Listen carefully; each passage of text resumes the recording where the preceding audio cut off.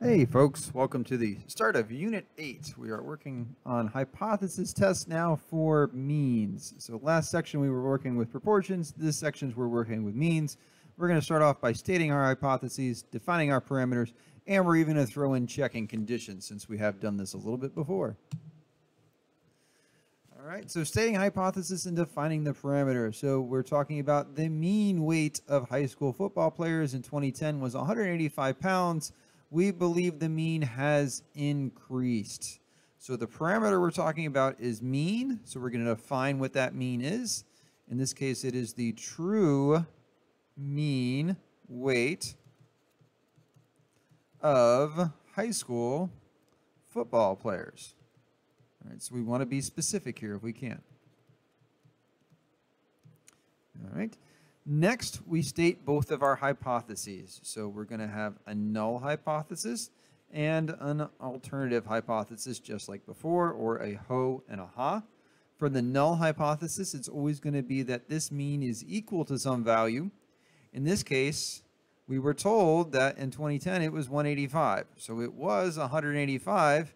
Now we want to know, has it increased? So increased means greater than. So is it now greater than 185?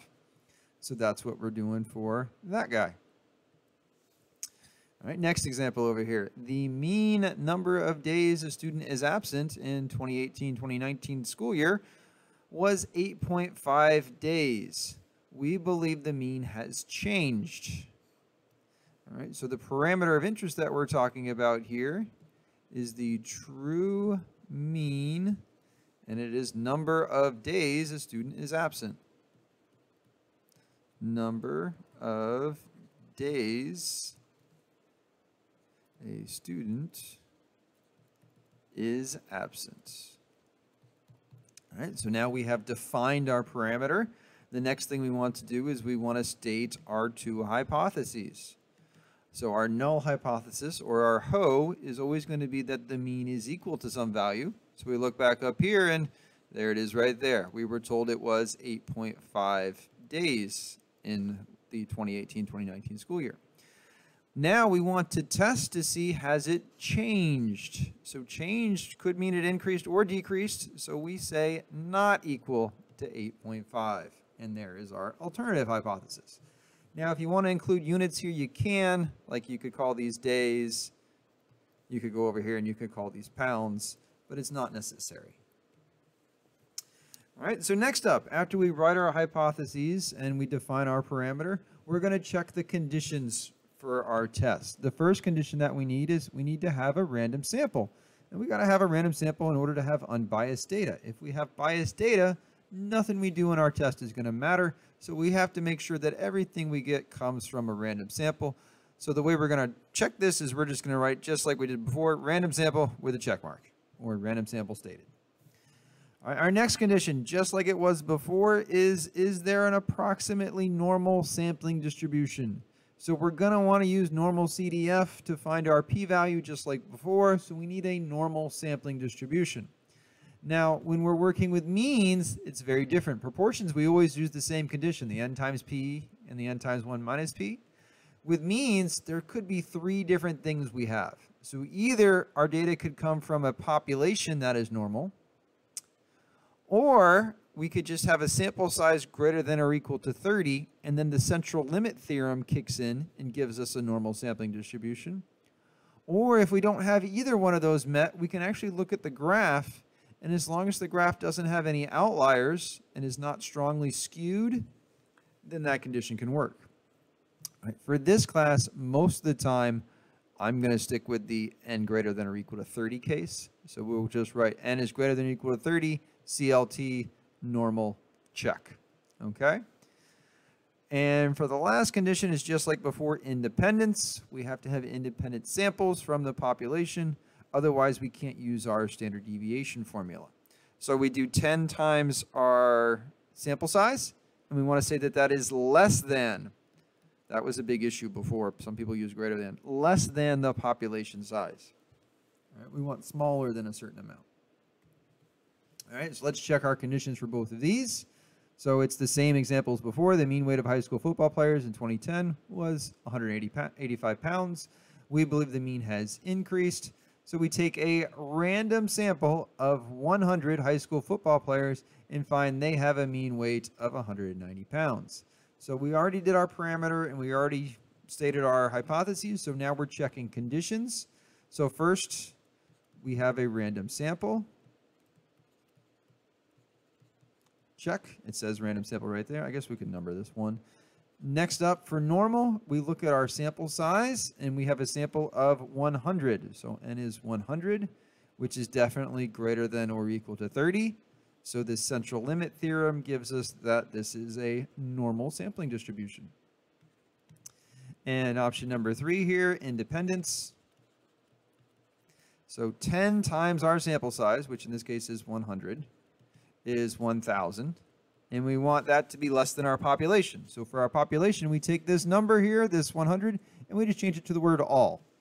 So instead of 100 high school football players, this is all high school football players.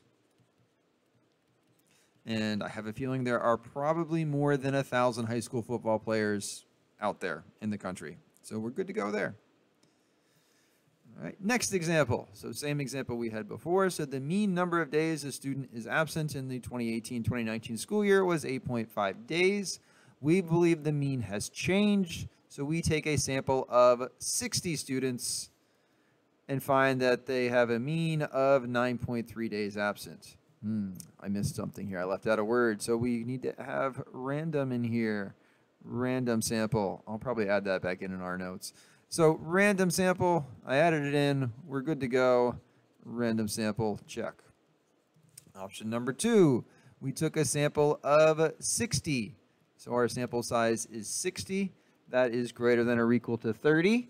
So the central limit theorem gives us that this is a normal sampling distribution. And option number 3, independence. 10 times our sample size of 60 equals 600. And hopefully that is less than, let's see, 60 students. So this would be all students at probably a particular high school, but we'll just go with all students. So that looks like that checks out. Next up, so this is the full process now. So we're going to state the parameter, define the parameter, state the hypothesis, write down any statistics or data we have, and then check the conditions. All right, so in 2014, the mean price of a gallon of gas in California was $3.80 with a standard deviation of 0.39 or 39 cents. To see if the mean gas price has increased significantly, we take a random sample of 40 gas prices and find they have a mean of $4.25. Is there significant evidence of an increase in gas prices from 2014? So what we're talking about here, we're working with a mean, and it is the mean price, so the true mean price of a gallon of gas in California. Next, we state our hypotheses, our ho and our ha. So the null hypothesis is always going to be equal to.